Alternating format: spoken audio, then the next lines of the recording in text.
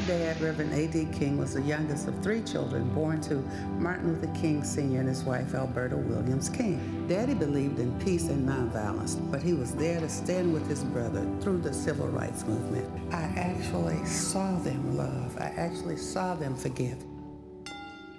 I have some very sad news for all of you. Martin Luther King was shot and was killed tonight in Memphis. My dearest. As children, we were not allowed to have bitterness take root in our heart.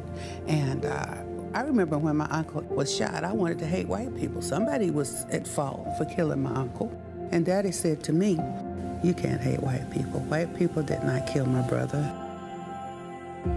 White people march with us, pray with us, live with us, and die with us. And so it's the devil that killed your uncle." And I really remember that, and he quoted Acts 17:26, "Of one blood God made all people to live together." So we're not even separate races. We're the human race. If we are not trusting, believing, praying to God, not humans, to resolve every issue, every concern, then it won't work. It's going to be very important to follow the commandment of Jesus Christ that takes care of every other commandment, and that's to love. You will discover that at the very root of love is the power of redemption. Love your enemies.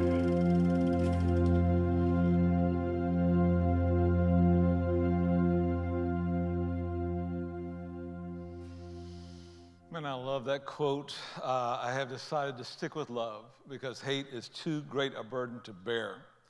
Now, friends, you know, we're in a season where it seems like every time we turn on the media, we hear foolishness and folly and falsehood. And I am so thankful to finally get to hear somebody speak with some godly wisdom out of the midst of a terrible time of trial. Now, I actually got a chance to meet Miss Alveda King here in Savannah a few years ago. She told a moving story about how her mother intended to abort her, and her grandfather insisted that her mom love her instead of harming her. And man, she is here today making a difference in our world because her grandfather led her mother to put love first. And can I just say how thankful I am that on this week, you know, I'm thankful for every Compassion Christian who continues that godly tradition of putting love first. You know, love over politics, love over racism, love over hate. Now, you know, Dr. King prayed for a time when little black boys and girls would be holding hands with little white boys and girls. And friends, that prayer is answered in our children's ministry every week, and I thank God for that. But I'm telling you, we still have a long way to grow. So in a country that is just torn by distrust and division, and by suspicion and hate, and insensitivity and unforgiveness, I'm thankful that our church is trying to lead the way by loving our neighbors, all of our neighbors, as Jesus commanded, whether we look the same or not, whether we agree on everything or not. And friends, we still have a lot to learn, but I'm praying that we will learn and that we will grow, and man, our love for each other and our respect for everybody will be like a light in the darkness in a country and a culture that has just lost its way. Now, friends, you got to know followers of Jesus were born for times like this. And as we begin our message on how to pray for help, man, let's actually pray that God will help us to love the way he does and be a light for a lost world as we do. Let's pray together. Father, we just want to thank you that, Lord, our church looks more like heaven every week. We're thankful, Lord, that just like in heaven, there are people of every race, every nation, every language, every ethnicity in our church every time we gather. And Father, this is your will. This is how you desire it to be. This is how it will be in heaven. And I pray, God, it will become more and more like heaven here at Compassion every week. Father, we love you and thank you and pray, God, that your love in us will make such a difference in our world, that our church will be like a light, like a city set on a hill, and that people will see it and be drawn to you because you are making such a big difference in us. And we pray this in the strong name of Jesus, and all God's people said, amen, amen, amen. All right, let me welcome everybody who's worshiping with us at all of our campuses today, whether you're at Statesboro or Effingham or Midway or downtown or East or here in the room here at Henderson. I want to welcome everybody at Compassion Online who's with us as well. You know, my son Cam told me that he and his family watched our services last Sunday on the way to Nashville as we launched our Rooted series with that first message on, you know, being deeply rooted in prayer. And then when they stopped for lunch, the kids used the baseball diamond prayer plan that I shared when they went to bless the meal. And dude, I like immediate application, amen? Immediate application. Now, friends, today we're going to drill down into the spiritual discipline of prayer one more time. But this time, we're going to talk about praying for help. Now, if there was ever a time when American Christians needed to know how to pray for help, brother, this is it. The inauguration is next Wednesday. What an embarrassing national disaster last Wednesday. Tensions are sky high. Our nation desperately needs believers to model civility and humility and unity and charity. And I'm pretty sure we're going to need the help of God to get that job done. So open your Bible with me to 2 Kings chapter 18, and we're going to see how that works, all right? 2 Kings chapter 18, if you don't see it in your Bible, it's because you've never been there before. The pages are probably sticking together, so look for the clean pages, all right? Or just go to the 10th book in the Bible, and that'll be 2 Kings. And friends, we're going to look at a story that actually inspired me to pray and has trained me to pray, especially in crisis mode, because that's what this story is all about.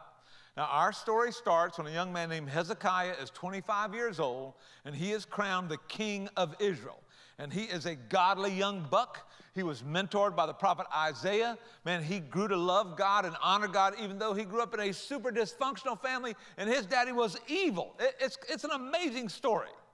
But look at how it starts in verse 13. In the 14th year of King Hezekiah's reign, Sennacherib, the king of Assyria, attacked all the fortified cities of Judah and captured them.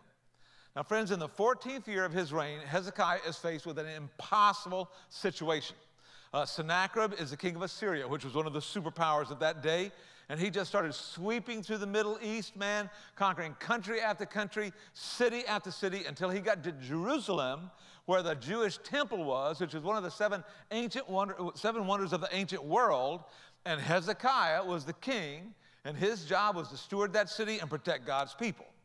Now, Sennacherib sent his field commander to Hezekiah saying, if you don't immediately and unconditionally surrender, we are going to gut every man, woman, and child in Israel, and just so that everybody in the region will know to play ball.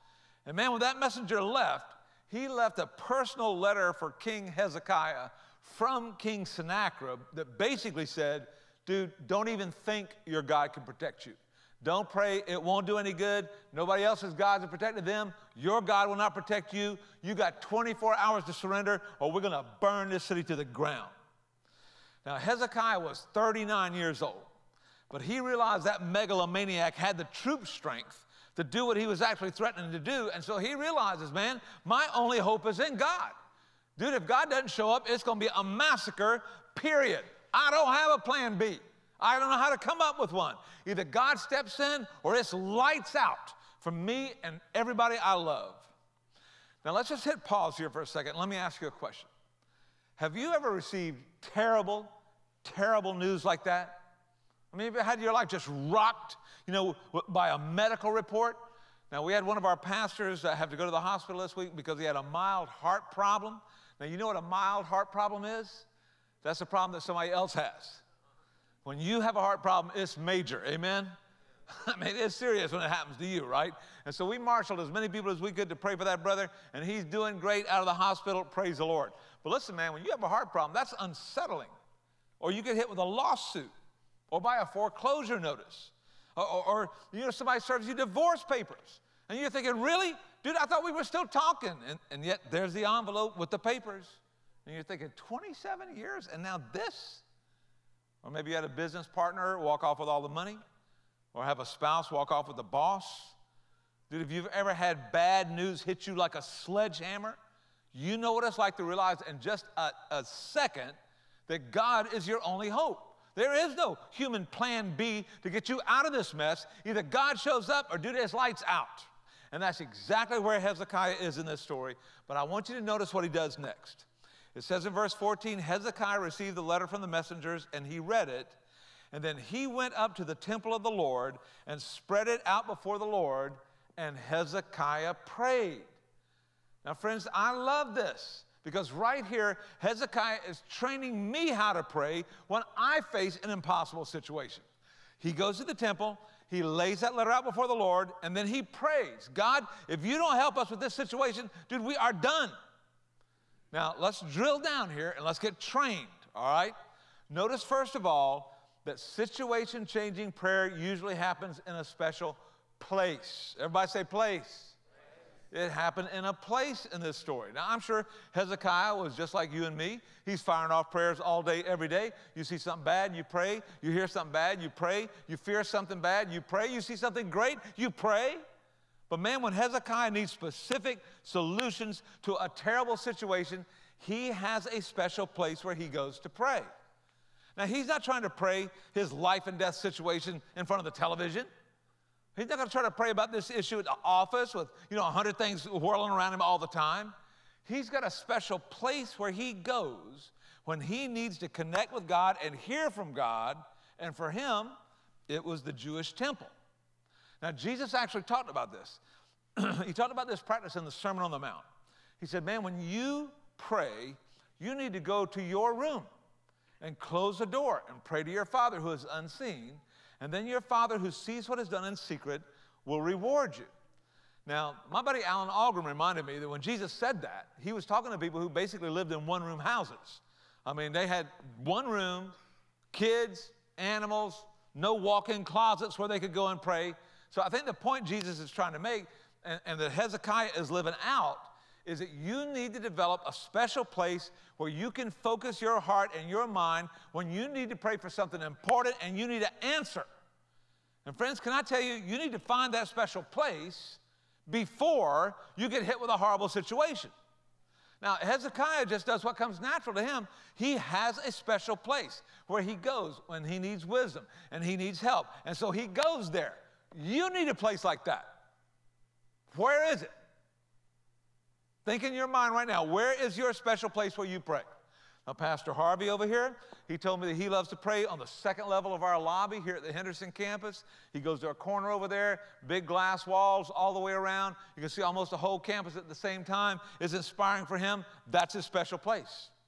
I have a prayer chair in my office that looks over a playground full of kids that we're trying to raise up in the Lord, and looks out over the lake where we baptize hundreds of people. Let me tell you something. That's my prayer place. If you read the New Testament, you notice that Jesus loved to pray, but almost never in a building. He didn't go to buildings to pray. He loved nature. He went to Mount Tabor. He went to the springs of Caesarea Philippi. He went to the Garden of Gethsemane. Nature is apparently where Jesus felt closest to God, and dude, that's where he went when he needed to pray. But here's a prayer pro tip from Jesus and from Hezekiah. Man, if you want to pray life-changing prayers, you need to find a special place where you get comfortable regularly meeting with the Lord and then meet him there. I mean, maybe it's a place where you just pull up a chair, just like this stool, and you just imagine that the Lord Jesus is sitting on it, and you talk to him. Andy Stanley said that's what he did in a stairwell at Georgia State the whole time he went to college. I would encourage you to pick a time of day when you are at your best. If you're a morning person like me and Jesus and other godly people, man, I would encourage you to give, the Lord 5 minutes in prayer in the morning. And if you're a sinner and you're an evening person, no, I'm just kidding about that. But if you're sharpest in the evening, man, give God 5 minutes in prayer before you go to bed. That's a great place to start. 5 minutes. Listen, everybody's got 5 minutes to read one chapter out of the scripture and pray if you want to. And I'm telling you, a lot of this is about want to. Man, if you can't budget 5 minutes for the Lord a day, bro, you got a bigger problem than poor priorities or just being a lame time manager. Listen, Hezekiah had a special place to pray. And when you have a special time and a special place when you pray, your prayers are going to go to another level. And so in this story, Hezekiah goes to his prayer place. And then he lays out this threatening letter from Sennacherib before the Lord. And here comes the next pro tip on prayer from Hezekiah. Situation-changing prayers start with praise. Everybody say praise. Now, friends, we talked about this a little bit last week as we unpacked the Lord's Prayer. But Hezekiah was praying this way 800 years before the Lord Jesus was born. And there's a reason he prayed this way. Watch the way his prayer begins in verse 15. Hezekiah prayed to the Lord, O Lord, God of Israel, enthroned between the cherubim. And the cherubim were just angels that surrounded God's throne in heaven. You alone are God over all the kingdoms of the earth, because you, Lord, have made heaven and earth. Now, friends, look at how this situation-changing prayer begins and learn from this, because I'm telling you, it'll change the way you pray. He starts out by verbalizing the amazing greatness of his God. Now, don't miss this. Hezekiah is not just complimenting God, trying to say something nice about the Lord. Hezekiah begins his prayer in a way that reminds himself who he's talking to. He's making sure his faith tank is full before he starts asking God to change his situation. And Hezekiah is reminding himself of who his heavenly Father is. And so he starts declaring it. Lord, it is my privilege to bring my situation before the Lord, the God who is enthroned on high. Lord, you're the creator. You're the king of the universe. Man, you're the one who controls everything. You've raised up every king, every kingdom, and you can put them down. You are the one with unlimited power. Man, Hezekiah is reminding himself of his identity as a son, a child of this Most High God. And he's reminding himself of who he's talking to. And dude, when he does that, he is optimizing his faith. Man, he's praying to the God who is on his side. He's reminding himself, my God spoke this world into being. My God put all the stars in space just right. I know my God has the power to handle some two-bit, sword-rattling Assyrian. And dude, by the time Hezekiah makes his request, he's got his head right.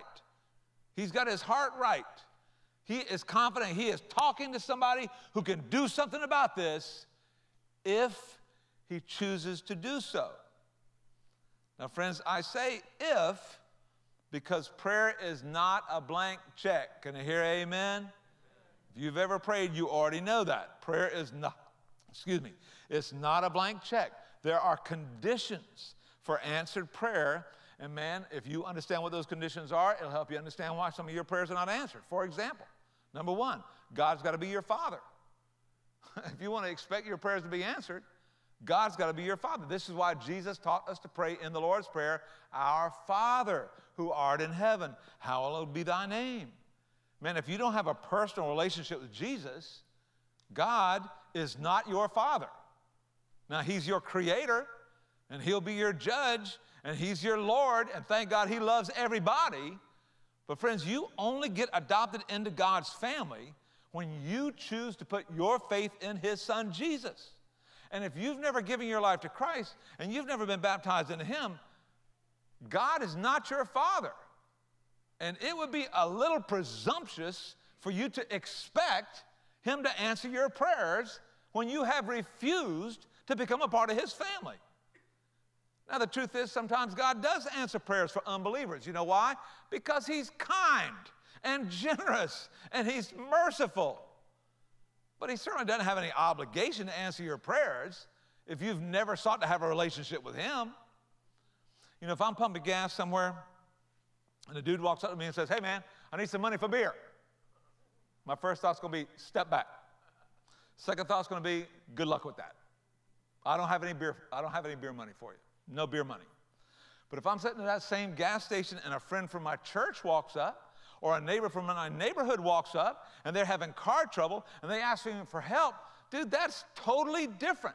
I mean, I'll get on the phone and reschedule stuff at my office. I'll get on the phone and call in all kinds of resources to help a neighbor in need because we have a relationship.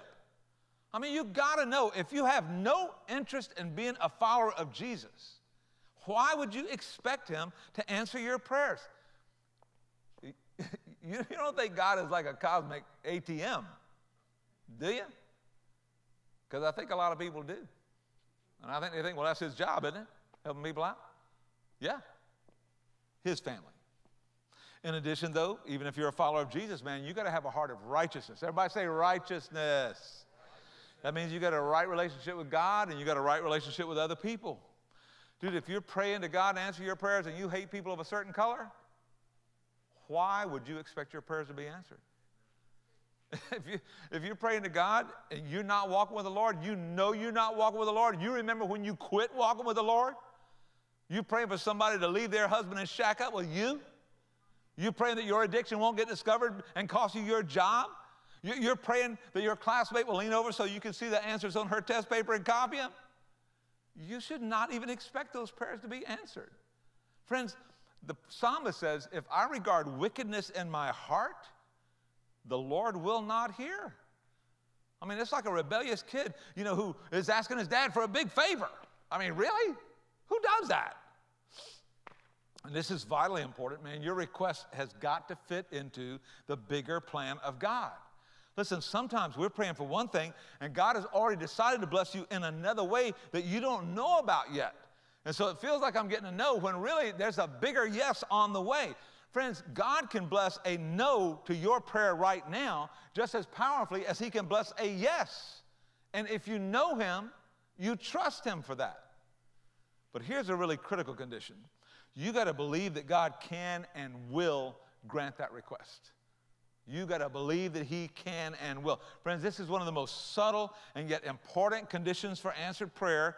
Man, if Hezekiah had come before the Lord and said, hey, God, if you're out there, if you're listening, you wouldn't mind rescuing us from the Assyrians, would you? I just don't think much would have happened. Jesus said, I just need to tell you, whatever you ask for in prayer, believe that you have received it. Now, what does this mean? You pray like you think it's a done deal. I'm asking for something my Father can answer. I'm asking for something I believe my Father will answer. And I'm asking in confidence because I have a relationship with my Father. I'm praying as if it's a done deal. And then Jesus says, it will be done for you. Now just remember, this is in Mark chapter 11. If you read Mark 11, it's a whole list of the conditions of, answered prayer. And so this is, again, it's not a blank check. But what Jesus is saying is if you don't believe the answer's on the way, if you're wishing on a star or something, you don't believe the answer is on the way, it absolutely will not be. You with me on this? Man, when you pray, God may positively answer your prayer depending on a number of conditions. But if you don't believe that he can and will, he won't. Because if he answered your prayer, you just think it was luck. You'd say that, I was just lucky. When you were blessed. God's not wasting answers on that kind of stuff. Now, hopefully, if you've been around Compassion for a long time, you know that God answers every prayer. Amen? Every prayer is either yes, no, wait, or grow. Right? Say it with me, everybody. Come on, big voice. Yes, no, wait, or grow. Here it is. Bam. Sorry, bad request, no. Great request, timing's bad. We're going to have to work this out. Or, you know what? I'll give it to you 10 years from now when you're more mature. But he answers every prayer. Listen, every one of these is an answer to prayer. No is an answer to prayer. But listen, if you doubt that God will answer your prayer, then your faith is not full. And your answer is going to be no. And so, man, we see Hezekiah starting off his prayer by filling up his faith. And let me tell you, this is a pattern we see all the way through the scripture that God blesses. And man, if you've never tried this, I strongly want to encourage you to verbalize to yourself who God is as you begin praying. Man, not to compliment him so much, but to boost your faith, to remind you of who you're talking to, who this is that loves you, who this is that has promised to answer prayers for you. You boost your faith before you ask him for anything. And I'm telling you, it will change the confidence with which you pray. So let's go back to Hezekiah's prayer. His faith is focused, is full. Now look at verse 19. He says, now, O Lord, and just listen to the simplicity of this prayer. Deliver us from his hand so that all the kingdoms on earth will know that you alone are God. Now, friends, situation-changing prayers are strikingly simple. Say it with me, everybody. Simple. They are amazingly simple.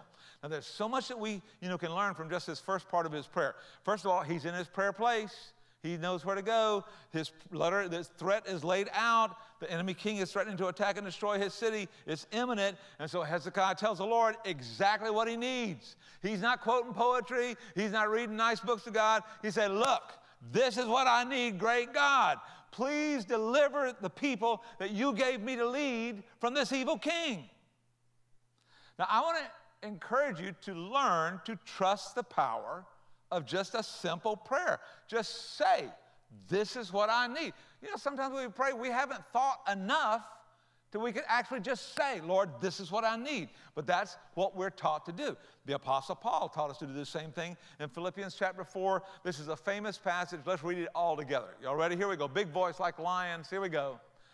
Do not be anxious about anything, but in everything, by prayer and petition with thanksgiving, present your requests to God, and the peace of God, which transcends all understanding, will guard your hearts and your minds in Christ Jesus. Now, friends, look at this verse.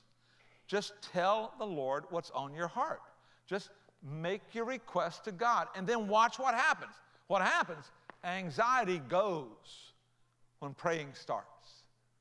It's almost impossible to worry about something you're praying about, which means that if you're worried today, it's because you ain't praying. Amen? So, you know, anxiety goes when praying starts. Look at this. You right-size everything. I'm bringing my request to God. He's large and in charge. He's not worried about anything. You know, sometimes I'll come to God and I'll be so worried, you know, and I'm fretting and I'm, you know, sweating about this thing. And then, think about how we feel about our country today.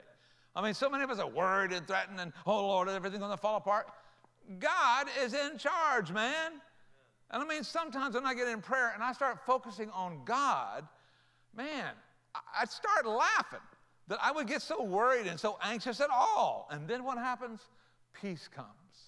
The peace of God. The peace you can't get anywhere else. The peace you can only get from Him. Man, it begins to guard your heart and your mind in Christ Jesus. Now, friends, I'm telling you, when you just stop and tell your Father what's on your heart, you change. You change.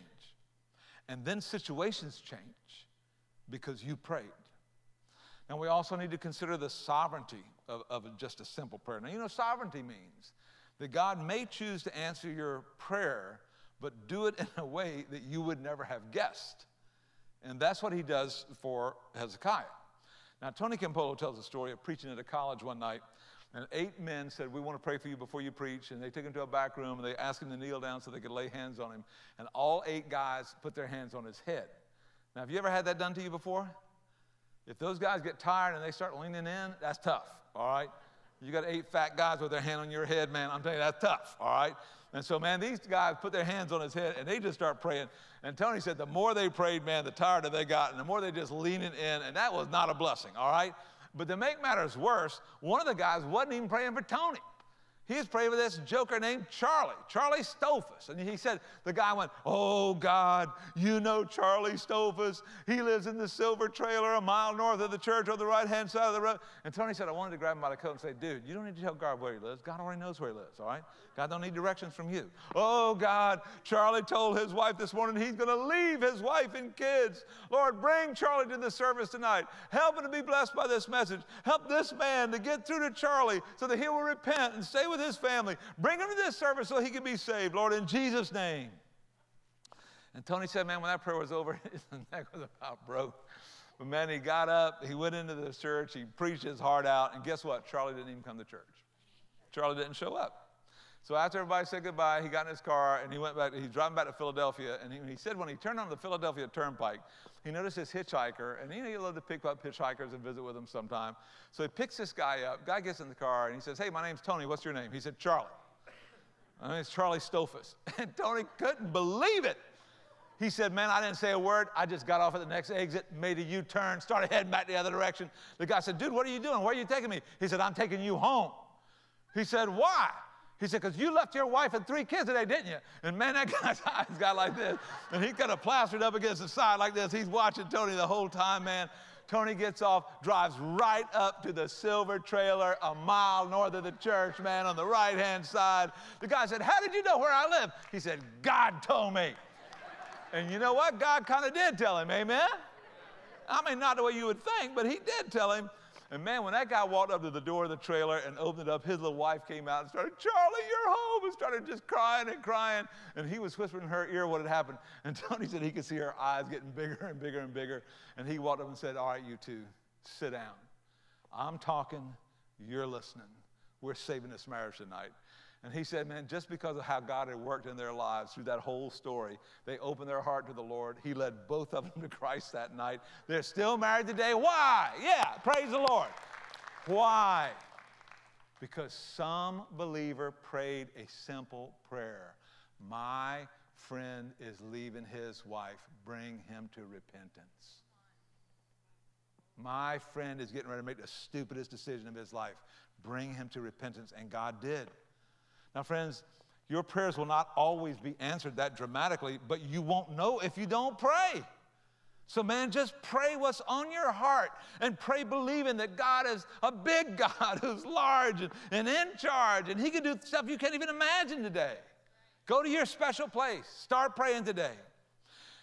And, friends, this is so important because of the purpose of simple prayers. Now, I want to show you something in this story that you could just read right over it and miss, and it would be heartbreaking, right? Look at verse 19 one more time. Hezekiah says, now, O Lord, deliver us from his hand so that, say this with me, y'all, so that all of the kingdoms on earth will know that you alone are God. Father, answer this prayer so that all the kingdoms in the world will know that you are God. Now, friends, this is a simple, bold, audacious prayer, considering the fact that Sennacherib literally has bivouacked around the city of Jerusalem with 185,000 warriors ready to attack. But man, when I saw those two words, dude, it hit me like a ton of bricks. Lord, deliver us from this evil king so that all the world will know that you alone are God. Answer this prayer so that you will be glorified. Look at what Hezekiah does not pray for. He's not saying, oh God, deliver us from this murderous king so I can keep my head and keep my job. I don't want to lose my perks. I don't want to lose Air Force One and Camp David. He's not praying that. He's not even praying, Lord, deliver us from this attacking enemy so I don't look like a failure and I have to walk around like a loser for the rest of my life. He's not even saying, Lord, deliver us from this evil king so that my wife and kids will survive, which would be a totally legit prayer. But look at how purposeful he is. Deliver us, Lord, so that your fame will spread. More people will come to know you and respect you and be curious about you and be drawn to you and ask us about you, and we can share you with them and they can be saved. Lord, do this thing. Solve this problem so that all the kingdoms of earth will know that you alone are God and they can be saved. Now, friends, if you want to see your yes rate go up when you pray, I want to encourage you to shift your requests to things that honor God and bring glory to him. As you become more and more mature, this will happen. But one way to mature is to just start doing this, right? You know, James, the brother of Jesus, said, when you ask, you don't receive because you ask with wrong motives. Why? So that you can spend the answer of your prayer on your own pleasures. Now, friends, look at me. God is not your butler. Can I get amen? Amen. And he ain't mine either. Listen, God's chief goal is not to make you healthy, wealthy, thin, and happy. God's chief goal is to root us so deeply in Christ that, dude, we grow up to be strong women and men of faith. And man, Hezekiah is praying through that filter. Lord, deliver us from this attack so that every kingdom in the Middle East will know you alone are God. Not these idols, not these fertility cults. Only you alone are God. And friends, I'm telling you, if we'll let those two words become the filter for our prayers, I believe the quality and the power and the outcome of your prayers will dramatically change. Now, imagine what would happen if this becomes the lens through which you pray. Lord, help me at work today. Help me at work today, Lord, so that everybody who works here will know that a Christ follower can play at the highest level in this organization without compromising anything, so that I will have influence and opportunities to lead people to Christ here at work. You know what I hear all the time? Christians say, "Can't pray for me to get a job at a Christian company." What? Well, so I don't have anybody talking bad about me, and I don't have to go without that stress, and I'm me, wah, wah, wah, wah, wah. I'm like, really? You really think God wants to put you into a place where you're not going to have any influence at all? But if you were to start praying, "Lord, help me to rise to the top of this organization so that I will have influence, and I will use that influence to impact people for Christ," you think God would answer that prayer? I think he would.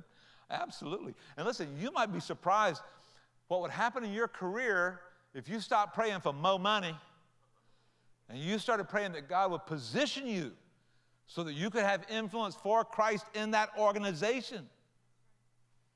Parents, what if we begin, "God, help me to lead my child to faith," not just so they don't go to hell, but Lord, I want them to be secure in your love so that they are unseducible by the world and they will live a life that brings you glory no matter what they do for a living. I mean, what about our church? God, you just keep pouring your favor and your power on our church so that people will just shake their heads in amazement at the love that we have for you and everybody else. And they'll be drawn to you so that someday we can introduce them to you and they can have a life-changing relationship with you. Man, if we start praying so that God will be known because of the answer of our prayers, friends, miracles might start happening. They did for Hezekiah. He's in his special place of prayer. He's praying a simple, God-honoring prayer. And then he learns that situation-changing prayer can produce power and peace. Say it with me, everybody. Big voice, come on. Power and peace. That's what we want, right? That's what we hope. Now, guess what happens when he finishes that prayer? Now, you can read it for yourself right here in chapter 19, but I'll give you the condensed version. Hezekiah says, "Amen," looks up, and there's the prophet Isaiah. And Isaiah says, "Hey, I just got a word from God for you." And Hezekiah's like, "Well, what'd he say?" God said, "I got this." What? God said, "I got this." What do you think that means? And Isaiah says, "Well, I think it meant don't worry about Sennacherib anymore because God's got this." Now, he actually said a lot more than that, and you can read it for yourself in chapter 19. But in verse 31, here's the executive summary. The zeal of the Almighty God will accomplish this. The passionate love of the Almighty God for you will answer your prayers. And it's almost like he said, "Hezekiah, this is going to be one of those cases where you're not going to need to do anything, bro. You just watch my power at work in response to your prayers." And look at what it says in verse 35. That night, the angel of the Lord went out and put to death 185,000 men in the Assyrian camp. And Sennacherib, the king of Assyria, broke camp and withdrew, which is the way they said, run home. He got out of there. That night, God sent one angel, not 100 angels. He didn't send 100,000 angels. God sent one angel into a terrorist camp and decimated that entire attacking army and neutralized that threat. And the story ends. This is a beautiful thing. It ends with a rumor that circulates through the whole Middle East. And you can read about it in 2 Chronicles 32. Here's the rumor. I mean, pagan kings all over the Middle East were talking about this.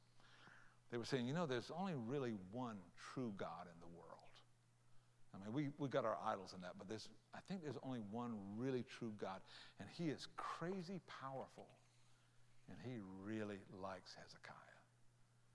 He likes him. And when Hezekiah prays, situations change. We better leave him alone. Don't you wish that would happen in our country? If the devil would say, there are so many great churches, and there are so many godly followers of Jesus who pray with so much faith and so much power and do so much good, we better leave that country alone. Now, friends, on Monday, we're going to launch our annual 21 Days of Prayer. And we're going to ask every Compassion Christian to pray for 21 days together.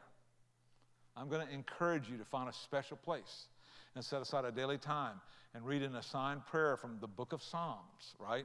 And we're going to all pray a simple prayer together every day. Friends, you can find the schedule for our 21 Days of Prayer in the church app, which I hope you'll download, or at our website, or you can go to my Instagram account, Cam Hux, and you can keep up that way. In fact, you know, if you just take a picture of the QR code on the back of your seat right now on all of our campuses, it will just take a picture of it, and it'll take you to the 21 Days of Prayer schedule, and you'll be good to go. Now, I'm going to hit pause on my Psalm Proverbs challenge, you know, where we're sequentially just going through the book of Psalms. I'm going to hit pause on Friday, and on Monday, we're going to start reading 21 prayers from the book of Psalms. And then I'm going to post the verse that hits me, and I hope you'll do the same thing. Now, if you're going through the Psalms Proverbs challenge with me, man, you know, you can find the schedule for all of that on our website and our app, and I'll remind you on Instagram every day. Now, I'm going to turn this service over to our campus pastors at all of our campuses. Love you guys. God bless you. If you're on Compassion Online, how about you stick with me? Because we're going to end this service practicing what I've been preaching about. And we're going to pray for God's help.